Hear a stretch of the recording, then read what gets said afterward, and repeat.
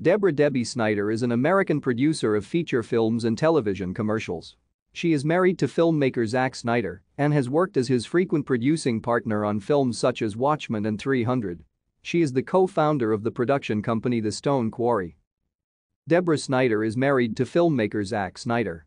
The couple first met in 1996 and married on September 25, 2004 at the St. Bartholomew's Episcopal Church in Manhattan, New York. They currently reside in Pasadena, California. She graduated from Ithaca College in 1991.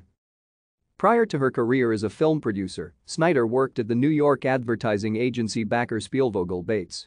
In 1996, she hired Zack Snyder to direct a commercial for Reebok, hoping to create a commercial with a cinematic feel. At the time, she was dating the art director of the commercial, while Zack Snyder was married. In 1997, Snyder served as producer for the television documentary Talk to Me, Americans in Conversation. In 2002, she hired Zack Snyder to direct a commercial for soft and dry deodorant in New Zealand. Thank you for watching.